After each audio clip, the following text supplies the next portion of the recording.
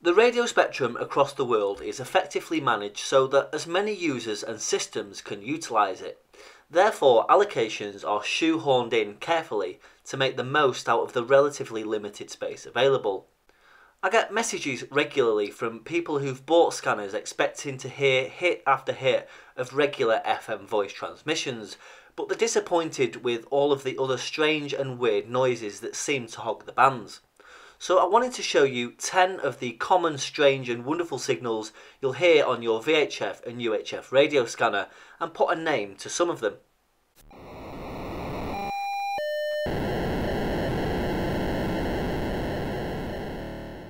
This signal is POXAG and can be heard anywhere between 25 and 932 MHz depending on your country, but the majority are on VHF in the UK. The main users here are doctors and medical dispatch for the emergency services and alarm and security companies. POXAG is a protocol used to transmit data to pagers. The name is an acronym of the Post Office Code Standardisation Advisory Group. It's named after the group that developed the code under the chairmanship of the British Post Office that used to operate most, if not all, of the telecommunications in Great Britain before privatisation. They are a really common signal, especially around VHF and UHF, and the transmitters run extremely high power to provide coverage across the UK, hence the name wide area paging. The signals can be decoded quite easily, which makes interesting reading, and if you're not too far from a transmitter site, you'll even hear the signal without an antenna.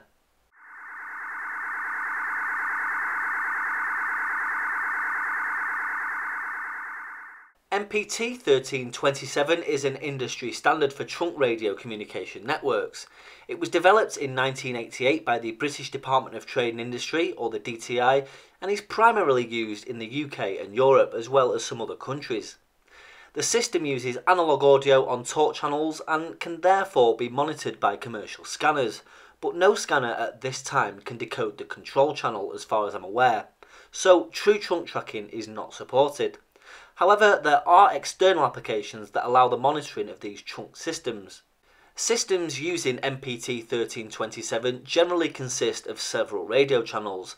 At least one of these channels is defined as the control channel and all other channels are traffic. Data messages between the mobiles and the network are exchanged on the control channel, and each user in a network has a unique call number.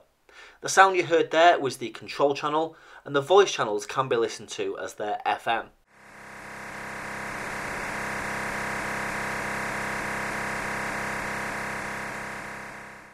Motor Turbo is a Motorola digital radio product marketed primarily to business and industrial users.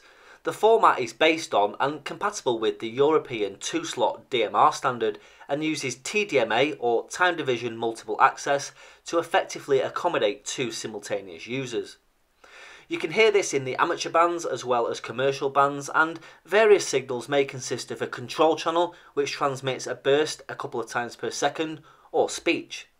A digital scanner or SDR with the relevant software can be used to listen to these signals, but some of them are encrypted. DMR is more popular for many applications than analog systems nowadays and is used by traffic wardens, security, shopwatch systems and events, to name just a few. One repeater can handle many users simultaneously on the same frequency, which allows for much better spectrum efficiency.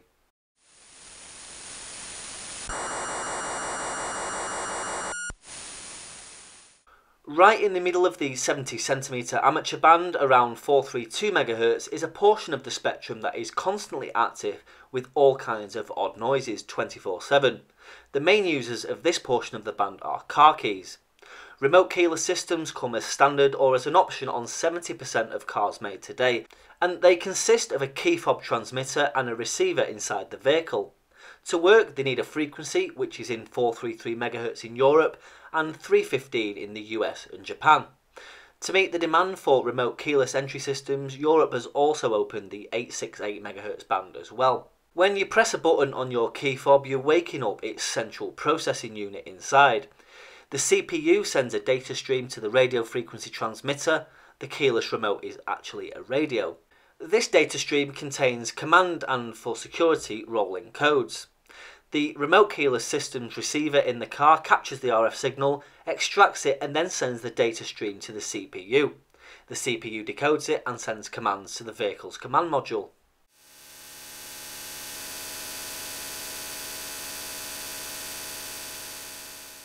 The sound you just heard there was police radio in the UK, more commonly known as Airwave. Airwave Solutions is a British mobile communications company that operates the Airwave network, the mobile communications network used by the UK's emergency services. The network is based on the Specialist Terrestrial Trunk Radio or TETRA specification. Airwave is just the name given to the emergency services system, but TETRA is in use by other organisations such as parking wardens, town wardens and security, as well as many more. Regular TETRA can be listened to on a digital scanner or SDR with the appropriate software. Now, these signals can be heard between 380 and 400 MHz for the emergency services and are densely packed in and regularly used, but as I've covered in previous videos, they cannot be decoded or listened to by any radio equipment out there unless you're actually a police officer.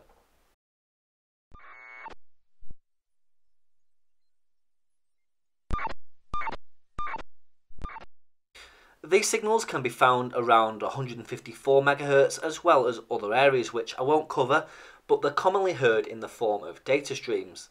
The source of these signals are portable traffic lights, the battery or generator powered temporary lights often used at roadworks and construction sites. In simple terms, the radio transmitters on each set of lights all talk to each other, in turn in the form of a data stream. Using sensors to trigger the transmission, the lights run in order to effectively manage multi-way traffic from all directions.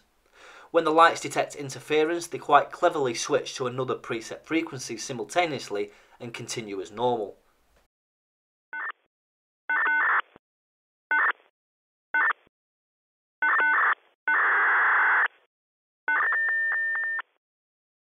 The sound you heard there was an example of auto cab media data terminals used by cab companies all over the world.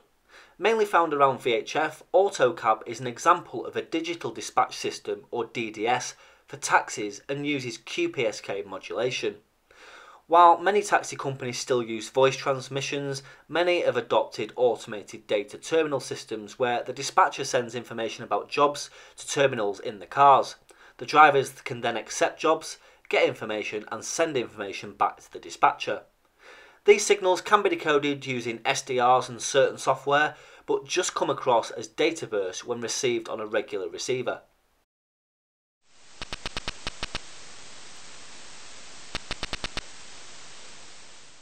This signal is a TPMS or tyre pressure monitoring system, more specifically direct TPMS. It is a system that uses pressure sensors to monitor tyre pressures on vehicles. Tyre pressure monitoring systems are comprised of sensors that are designed to measure the tyre's pressure on a vehicle and then wisely transmit the data to a monitoring computer, which in turn alerts the driver that the tyre pressure is incorrectly set.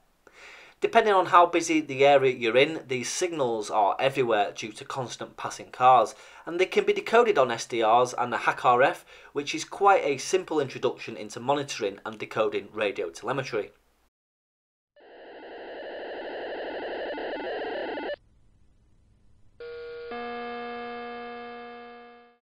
This is a multi-tone paging signal developed by Multitone Electronics in the UK. The system uses coding similar to POXAG, but the headers are different and will only work with Multitone's range of paging products.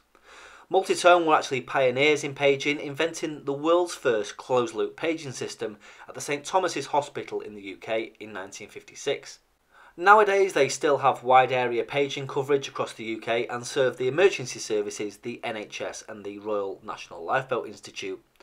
The signals, like POXAG, can be decoded easily using an SDR and relevant software, and the data stream is almost constant.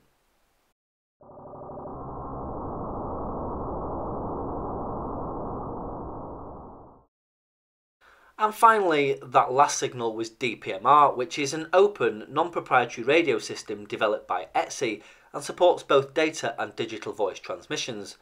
DPMR is very similar to the NXDM protocol by Kenwood and ICOM, and the main DPMR allocation in the UK and Europe is within 446 MHz, using license-exempt handsets, and although it's less widely used than DMR, it has a really good clear transmission and audio quality, and it can be used for commercial and private use. DPMR can be decoded using SDR software as well as some digital scanners such as the AOR DV1 and the DV10. However, like all of the signals we've covered off today, it'll only appear as a strange noise when listening on a regular analog scanner. So I hope you enjoy this look at some of these strange and weird signals you'll hear on your scanner. I hope it's provided you with some insight into what you're actually picking up. All of these seemingly awful noises actually provide a function for many types of communication system alongside regular FM voice. So if you enjoyed this video, give it a thumbs up. If you have any comments, suggestions or questions, or you would like me to do another 10 strange signals you'll hear on a scanner, then let me know in the box below. And all that's left to say is 7-3. Thanks for watching. We'll catch you in the next one.